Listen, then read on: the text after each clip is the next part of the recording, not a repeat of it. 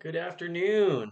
Hi guys, it's been a while since I have made a video, but back at it and we got some really cool stuff going on.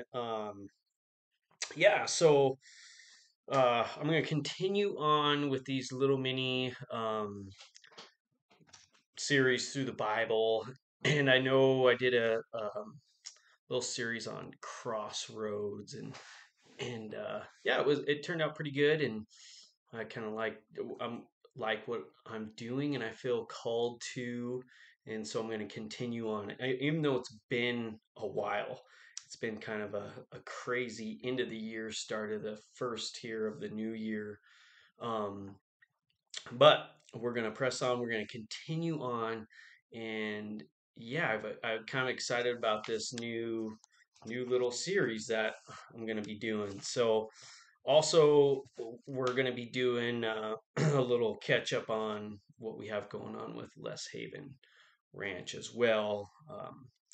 Our pasture fencing is coming along. We've had some nice weather here that I've been able to continue to build. So, still got some materials, still got some things to finish up, but it's coming along pretty good. So, yeah, so I'm gonna start by, I haven't done one since didn't do anything through the holidays of this last season, and we were kind of like sick off and on, and then we're just like, man, what? Like the whole family, and a lot of people we knew were just getting sick, dealing with colds. I had kind of a cold, and it would come and go, and then start of the new year, we were really excited, and bam, I got sick again. And it was like, this is like the fourth week now. I'm feeling better. I'm kind of actually getting back to normal routine. But yeah, for like 3 weeks, it was just miserable. Luckily, our kids didn't get it as bad, or my wife didn't as well. But yeah, well, she did get bronchitis and stuff, and she had that for quite a while. So it was like the end of the year, we were able to have Christmas with like being sick minimal. We weren't 100%. Um, but then, yeah, it just was like, it hit us hard. So we are finally, hopefully, done with that for a little bit. It was just miserable. So our new year was a little rough, but I'm gonna still start out because it is still somewhat new ish part of 2024. So, and that's where I'm going to start is the new year, new mindset. And that's kind of what I'm going to talk about here for a little bit, and we're going to feed off of that throughout this year. I'm really excited for this year. We had some big things happen at the end of last year, even though our health wasn't quite there. And I mean, we were like working out, eating healthy, and then boom, sicknesses hit, and cold after cold, and then flu, and that just like threw us off. And I'm able now this week, or last week I was able to, about a Wednesday I started my early morning routine again, back to, I haven't been able to run yet because my lungs are still a little weird, and like my throat, my voice is, I lost my voice almost for a little bit, and it's starting to finally come back. But yeah, it was just rough. So I had plans, but my health just wasn't there to start this at the beginning of the year. So we're starting now, and we're gonna hop into it, and we're gonna hit it hard. So new year, new mindset, and your guys's. I don't know how everyone's. Hopefully, it started out better than ours, and I there were a lot of people I knew that were kind of starting out that same way, just fighting this cold and flu season. Um, but last year was pretty awesome. It was hard in a lot of ways, but those hardships um, built into something. And this year, I'm excited to kind of see what we've got laid down, what is going to happen, and we're going to continue to pray. I mean, that's a big part of this year is where, and what I'm really focusing on is my prayer schedule and having that involved throughout the day, not just like morning. Because we have such big things going on right now that it's constant. So every time I'm thinking about, I'm like, okay, I'm going to take a moment, just pray about this, and that is a huge part of what I'm kind of focusing on with this new year, new mindset. So I think with everybody, New Year's are kind of exciting because it's even if last year was hard, it's like this new you get like this new burst of energy. I know I do, and for some people, it's like, hey, this is a year I'm going to get in shape. I'm going to do it, and people have different goals, and it always seems to start out like the beginning of the year, and I think that's awesome. A lot of people are like, hey, I think a lot, oh wow, you're doing the you transform yourself this year and get in shape. This is the year, and people that do that, that's just wrong because what if it is this is their year? And I always try to encourage people. This is your year. This is the time. Even if it is, getting healthier. In a big part of like what I like to do in our family is encourage, not break people down, lift people up. Um, so I'm praying that for everyone that, hey, this is the year. If it's your health, you want to get into shape, I say do it. Don't worry about what other people are saying. Maybe it's a work situation or new job or something new that you're excited about. I start, now's the time. We're not guaranteed tomorrow. We're only what we have right now. Right now is what you have. So don't delay.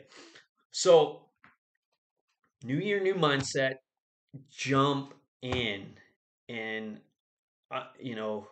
my family and I'm kind of like, when I get into something, I'm trying to jump in all in, not just halfway. Because when you're in that, like, do I do this? Do I not? Your enemy can mislead you so easy because like my mind it runs, and if I overthink something, I can almost talk myself out of it.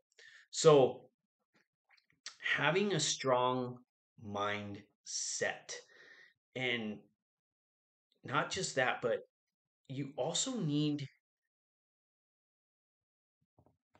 in a way of when you're approaching stuff also yield, because if it's not the right thing, you can get totally off track. So there are steps on how this takes place, and what I touched on last year was that crossroads and making decisions, and now we're focusing on when those decisions are made, how to stay on that right path. And I just want to read the first scripture is going to be Second Chronicles chapter 7. I've got it right here. Let me get pulled up. So this is out of the NLT Bible here in it, and what it says is this is Second Chronicles chapter 7, verse 14.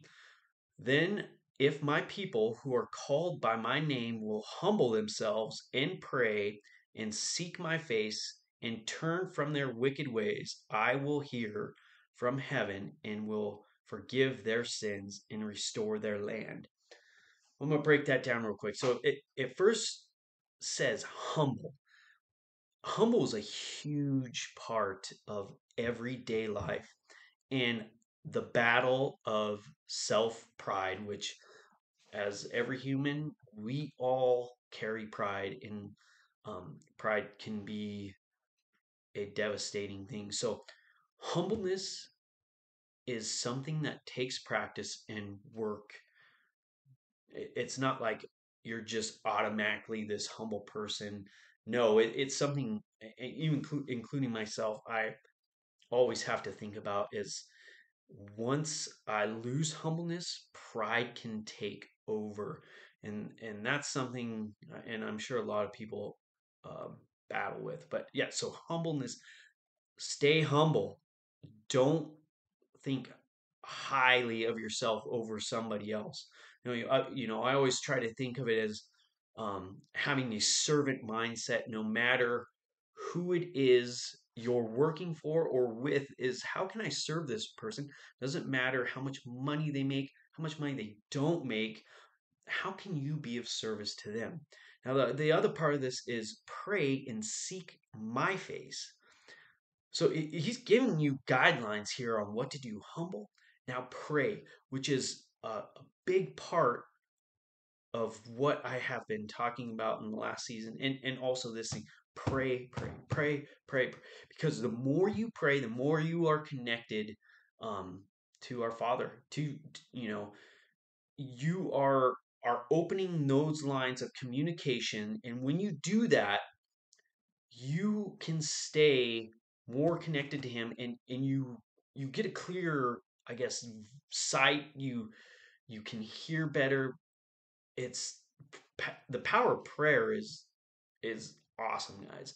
So, and I encourage everyone, if in all things pray, and it tells you that in the Bible, in all things pray.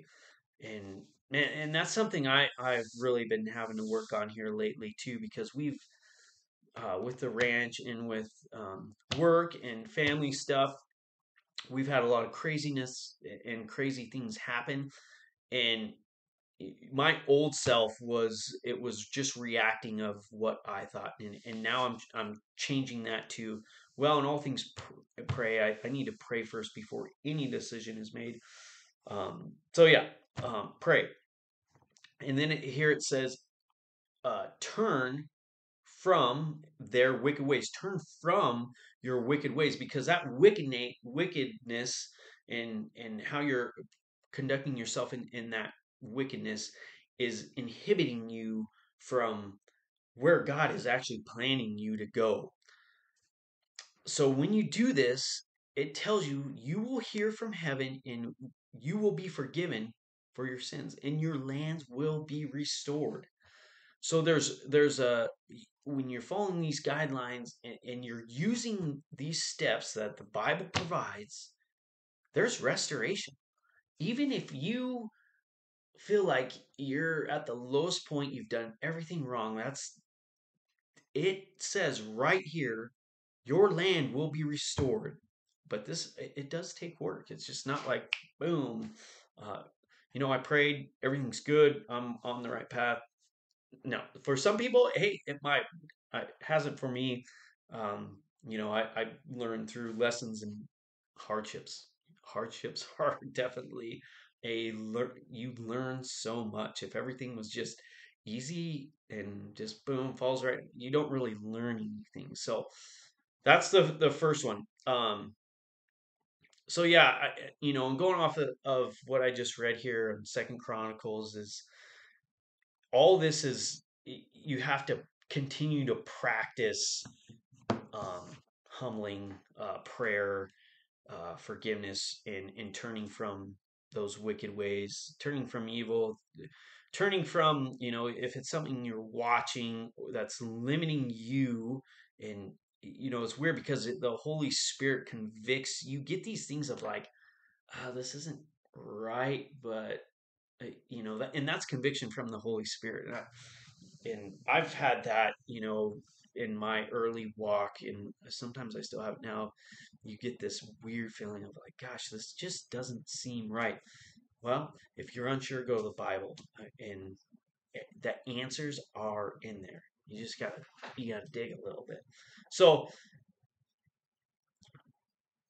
turn from them, humble.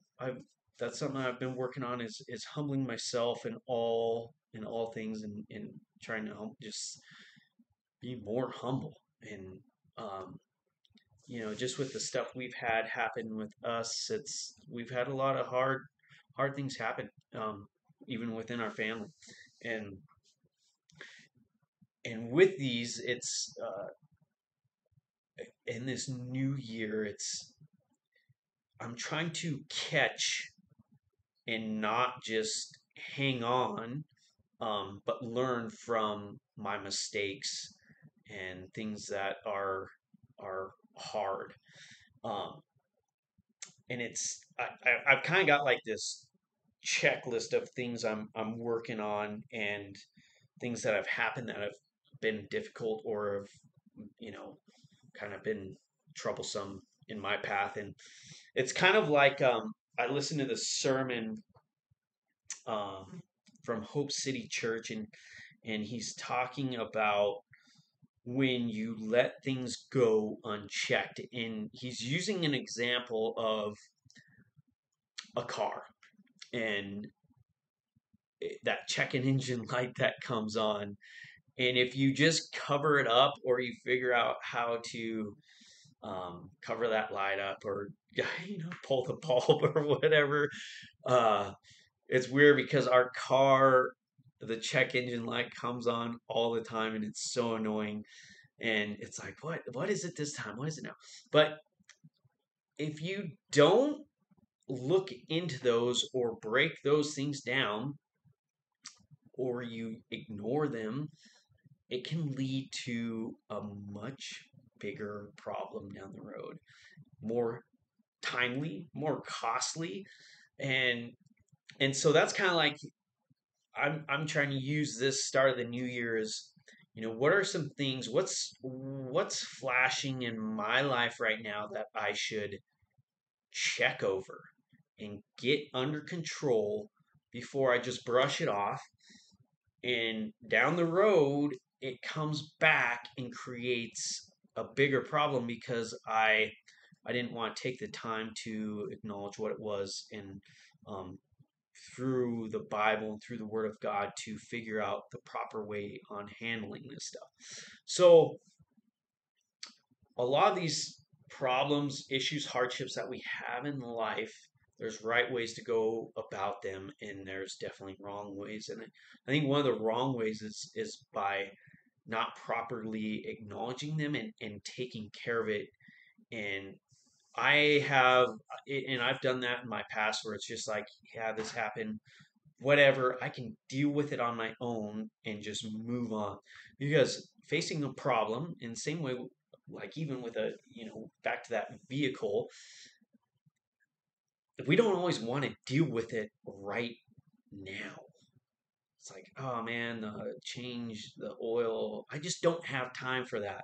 Even though that change oil light's been on for like 1,000 miles over, I'll eventually get to it. But that creates other problems down the road if we don't stay up on this maintenance within ourselves.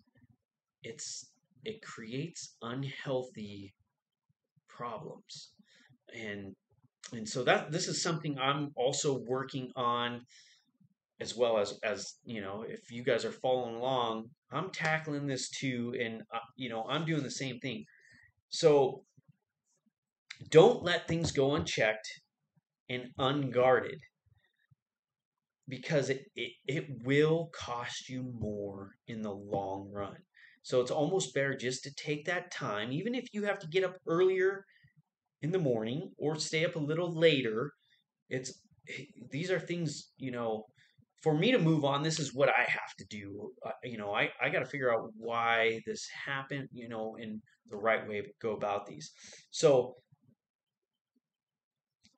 yeah, we don't want to just let it go unchecked, unguarded, and seek the Lord through all of it. Because when you do, or when you avoid what is going on in your life, the enemy creeps in and manipulates and spins it around and starts throwing things in your mind that are not true. So we want to grasp, and I'll use an example that I've had previously is financial struggle. And um, we myself, I would just, hey, I'll worry about it next month, and then it wouldn't get any better, and dealing with payments here and payments there, and until we actually broke down, made a budget, and figured out exactly where our money is going, if we would have just let that continue, and it happens to a lot of people, if you don't figure out what is going on and you just keep brushing it off, or putting it off, in a long time or over time, it builds up to a bigger mess. And that's what I personally went through, or way back in the day, is I didn't take my finances seriously, and it, over a period of time of just whatever, it'll eventually work itself out. It did, and it finally caught up. And then when we, then it was this, if I would have just handled it before, now it was a bigger problem that we had. I myself, and family had to figure it out. And luckily, I had support. My wife was super supportive, and but boom, hey, a lot of extra hard work was needed, but I knew it could be done. And that's the thing, is like, even wherever you're at, it can be fixed. Things can, but you got to do it about the and go about it the right way. So we went, I went to, what does the word say about finances? And then I started, okay, well, money is not a bad thing. How it is used can be evil, but um, it can also be a huge blessing.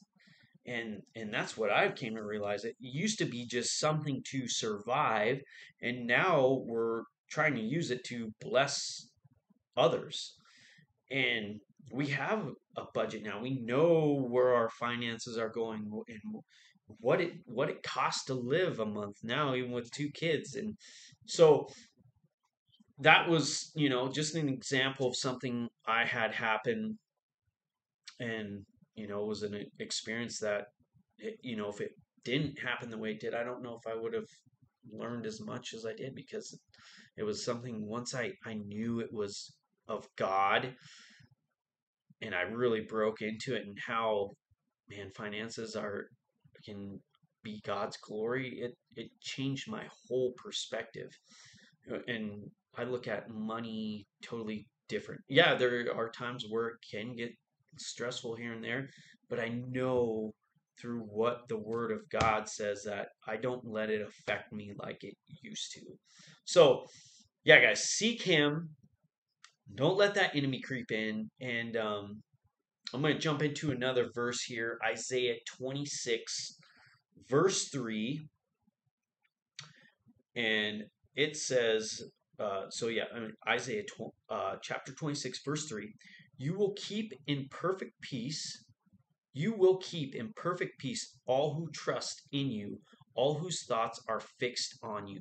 So keep those, you know, keep that thought on Jesus. Is, you know, like, let's use the financial thing again. I was struggling. I'm like, okay, God, I used that, and I went to Him every day on, hey, this is really bugging me. I feel like I'm drowning.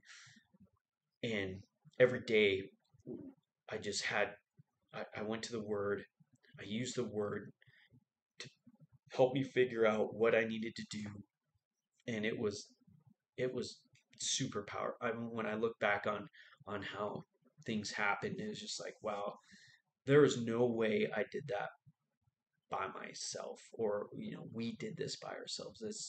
It is humanly impossible, the things that we had happen. So it was crazy. And maybe one of these days I'll get more into depth of everything that happened financially, but I'm just using this for an experience, or an example right now. So yeah, seek Him. um Put your thoughts, if something that is bugging you, put it on the Lord, because as humans, we are unable to carry that load, those burdens. If you're tired and weary, throw those burdens upon the Lord. So I encourage you guys to look up those verses. I mean, they're super powerful.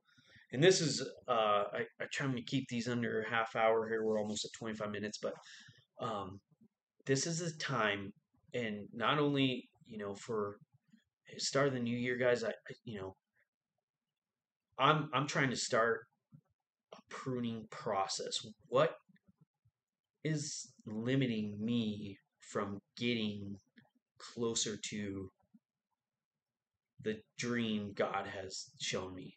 And I need to cut some. There are things that I need to get rid of in my life, and it's can be tough. Like there's times where I struggle, um, but I want to do this pruning process of I don't need this. I need this. If it is going to get me there quicker, faster, and stronger, that's what I want. So this pruning thing, it's not easy. It can be very difficult because sometimes it's dealing with people, um, places. Maybe it's for some of you social media, TV, games. I don't know what it. There's usually something in everybody's life that um, is something we don't need, or it needs to be limited. So it's pruning is never easy, but the outcome is so rewarding. So when you're unsure, always trust the word of God. The word of God is our filter. Um, if the more we are in the word of God, the more we start feeling convicted on what we need to get rid of. And that's not, what we need to get rid of is not going to be the same for everybody. Um, but it's what God is telling you to do personally. Our adventure, yeah, we've had to weed some people out, and some people we thought were gonna, be super beneficial in our lives didn't turn out to be. And that's, it's not easy. It can be super hard, but we're praying through it all, and by being obedient, the outcome of what has happened has been well worth it. Now, and there's been some crazy things where people that we have lost communication with over a long time, and not just me, but my wife, they have came back into our lives. And I mean, it is just so awesome how that happened. And because it's been a period of a lot of praying, but the word is our filter. And so, man, I've pushed a lot of things that I thought I needed in my life out, and I've benefited. It's been beneficial for me big time. So I'm excited for this new bit. It's not the new year, but hey, we're a couple months in here, but it kind of feels like new to me because, man, I just was feeling rough. So I'm like starting now. My health's getting better. I'm kind of getting back into a routine here. My early morning time with God, which I really cherish that. And, I like to have that part of my life. But when I was sick, it was just, dang, like 7 o'clock rolls around, and I just didn't have, yeah, it was rough. But yeah, so now I'm kind of getting back into it, and I feel great, feel good about it. So we're going to continue on with this new year, new mindset. I have a lot more coming. Um, and hey, guys, even with Les Haven, if you guys want to see what we have going on there with the horse rescue, check that stuff out. But on the YouTube stuff, I'm going to kind of just keep it more um, God oriented, and not that our other stuff isn't, because we're doing everything by what the Lord is calling us to do. And our number one thing is, even with Les Haven, is um, Jesus first and everything else second. So that's what our outline, pretty much our we're walking blind faith through all of this. So if you guys like, you know, want to follow along, I yeah, encourage you to send it to somebody that maybe needs it. Even if you guys don't want to watch it, you just want to listen, which I do a lot of on YouTube sermons. Is I don't watch them, but I just listen to them. So if that's something you guys like to do, hey, do it. I'm not doing this for the likes or hey, follow me. No, God just I'm just kind of going by what God has said, and He's like, hey, I have some things I want you to say. Maybe there's somebody out there that needs to hear this. So I'm trying to be obedient in what God has called me to do. But it does take work. Hey, I got to push myself to get up early sometimes to get in His Word right away before the day creeps in and boom, you're bombarded with, I got to fix this. I got to do this. Oh, the kids need that. So that's kind of my start of the year is, man, I got to put God first. And so I got to push it here a little bit. Got to get up really early and get that time with Him before the world tries to take control. So, yes, guys, thank you for watching. If you got anyone watching needs prayer, please reach out in any of our social media platforms or even comment on here. There's been a couple people that I don't know, but they asked for prayer, and that's something I take very serious and continue to pray for those people that do. So, Lord God, let's just end in prayer here real quick. We're just over 30 minutes. So, God, thank you for your word being that filter to our lives. So we're excited for this new year. We know that when those storms come, God, that your word is what carries us through that relationship with you. And the more we know you when those hardships happen, we know that you get us through 'em. And so we are just excited for this year. Whatever comes, God, we want to glorify you and honor you. And we thank you for your son, Jesus Christ. We pray all this. Amen. All right, guys. Thank you for watching. Stay tuned. I'll be throwing up a little bit other videos about the fencing that we're doing too. So, okay, guys. Thank you. God bless.